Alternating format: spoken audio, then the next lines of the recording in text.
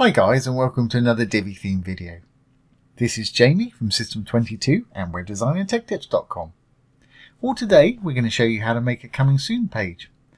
If you've got your site under construction and you want to build it and you don't want people to sort of see the back end and the pages you're building, it's a great idea to make a coming soon page. And Divi makes that really easy for you. So let's get started. I'm going to go ahead and hit new and we'll start a new page. We'll start from scratch.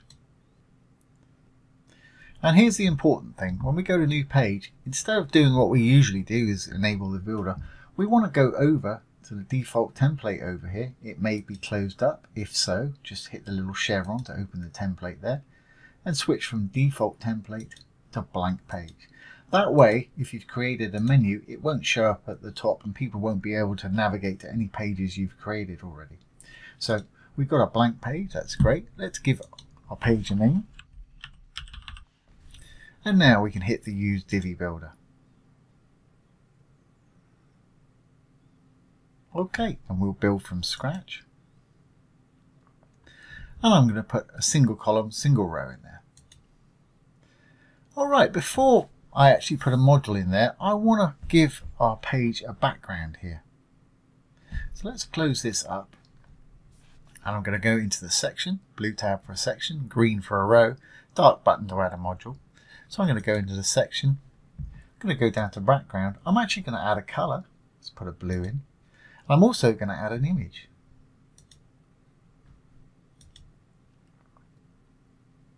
Yeah, let's pop that one in. For a full page image, I'd recommend anything about 1920 wide and larger. You don't want it to be too large so it takes a long time to load. But anything from 1920 up should be okay. And there's our little image. You may say, well, what was the point of putting a color in? Well, if we go down here, as long as we haven't got parallax selected there, we can blend the image and the color together. I'm going to use multiply because it works for me, but there's all kind of different blend modes here and you can get some fantastic effects going on by selecting a few of them. But for me, for this today, multiply is going to work fine, but do have a play, select what you need. Great, so there's our little background, and we'll be coming back to the section later on to make it the size we want. So let's start adding modules. Well, I'm going to hit this little dark button to add a new module. And for this today, I'm going to use a blurb simply so I can put an image and a bit of writing in there as well, and it's got that sort of mixed in with the blurb module. So let's say something like new site coming soon.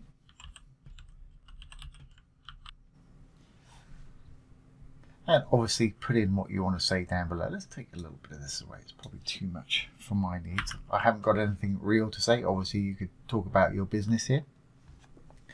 And we can see it there, but it's not very clear. We'll change that in a moment. And for the image, I'm simply going to put in my logo. So down below, we've got image here. And let's put in a white logo that's going to stand out nicely against that darker background. Fantastic. Okay. Well, I don't particularly want to link on anything in here. If you do, you can put links in here. And as always, best practice, if you're linking to your own site, leave it in the same window.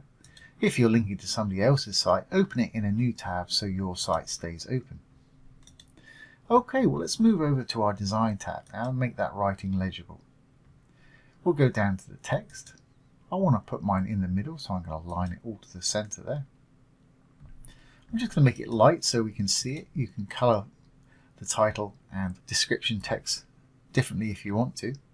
So let's go down to title text. I'm going to make that a lot bigger. So I'm going to make it bold. Now Divi comes with an awful lot of fonts. If you want to audition them, just put your mouse over one. It'll give you an example of the font that you've got there. I'm going to use the default for mine today, but I will make it capital. And I will make it quite a lot bigger than that.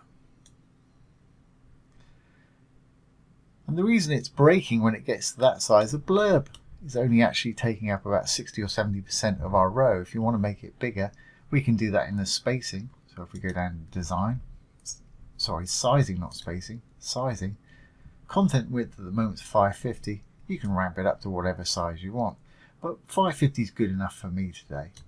And as with most modules with Divi, if you've done something, don't like what you've done, delete it, it'll go back to the default for you. Okay, well, let's go back to our title. Another way of getting to the title edit is hitting the little blue pencil icon here, or the white pencil in the blue circle. It'll take you right to what you want to edit there. So let's perhaps make this blue and a bit bigger. And a little lighter blue than that perhaps. So it stands out nicely. And I think that's probably going to do it. Okay, so after this, let's have a little countdown timer to when we're going to launch our site. So let's save our blurb module there, and we'll add a new module. Here it is. And if we go down, we've got a countdown right there. We'll pop that in. And for the title, let's put something like Grand Launch in. And we can set our time. And simply select the date that you want here, obviously. I'm going to leave mine just like that. You can set an hour and a minute. If you set this up here, the hours obviously go from 0 all the way up to 23. So if we want it at 9, let's put it 09, and the minutes go from 9 o'clock to 59. So I want mine at 9, well, let's say 9:30 on that day. There we go. Now I don't want any background. I'm quite happy with those letters and everything to be as they are, but on our regular background. So if we go down, there's the background. Default background that's in there. Just hit the little trash can. We can get rid of it. Great. And as with the blurb module, if you want to change fonts and things like that, you can style everything individually here. You've got your title text, numbers text, separated text. And as I'm going over, you can see the little blue boxes going to the things that pertains to the one I'm rolling over. So title, you see it there, numbers, separator, labels. And of course you can do spacing, borders and box shadows if you need to. And we've covered these things in other videos. Okay, well it's getting there. Perhaps you'd like people to be emailed when it launches. So let's add, we'll say this, and let's add a little contact form. And if I roll down here, here's a contact form. And I'm going to get rid of the message. I don't want a message from anybody. I just want to be able to take their name and their email. So I'm going to get rid of the message field.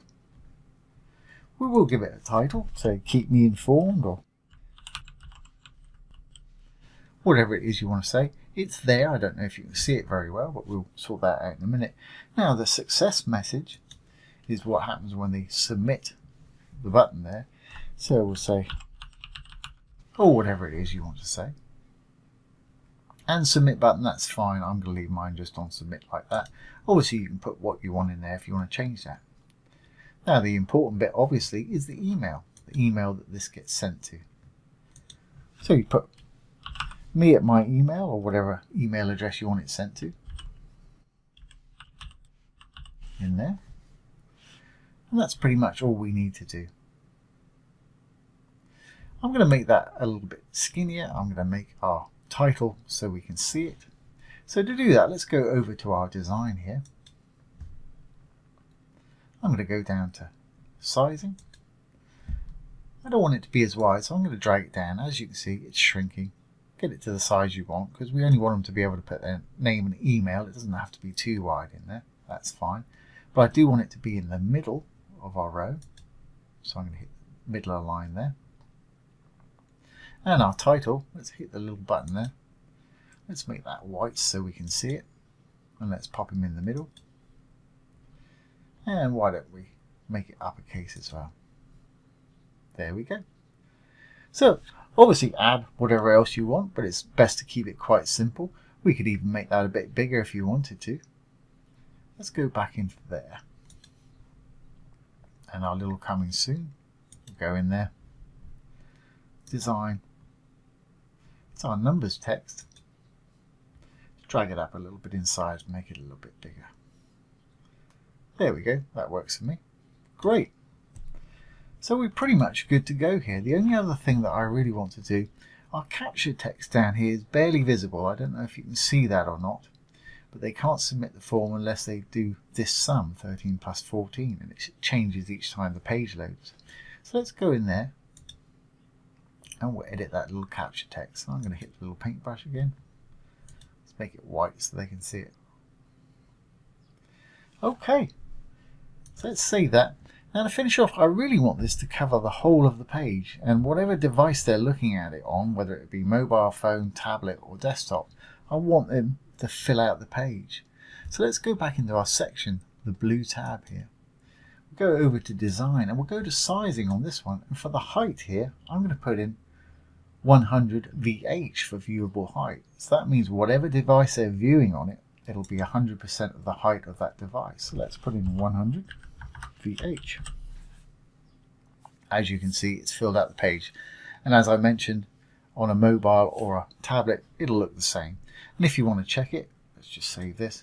Simply hit the little purple button, and we've got desktop, we've got tablet version, works for me, and we've got mobile version.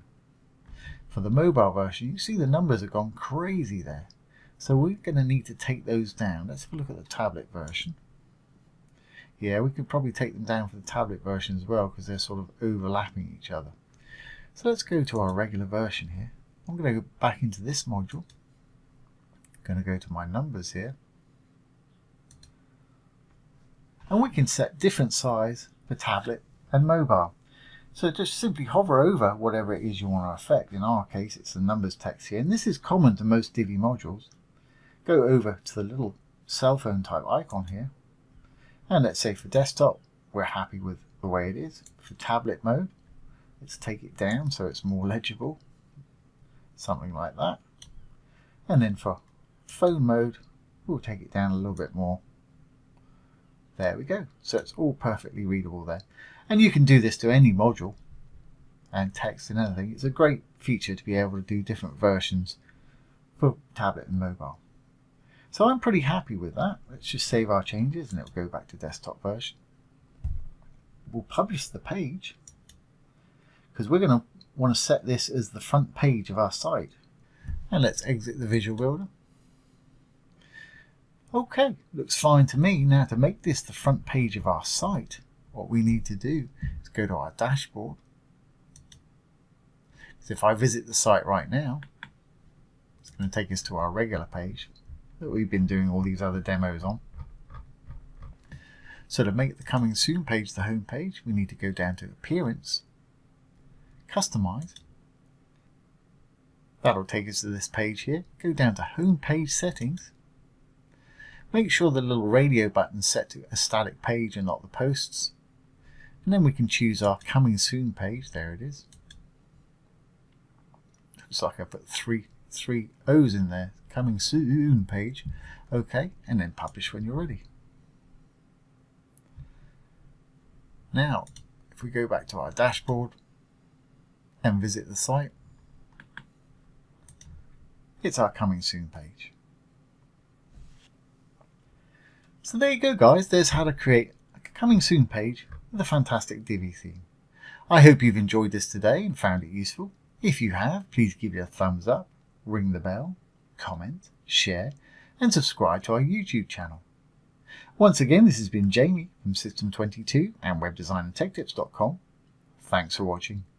Have a great day.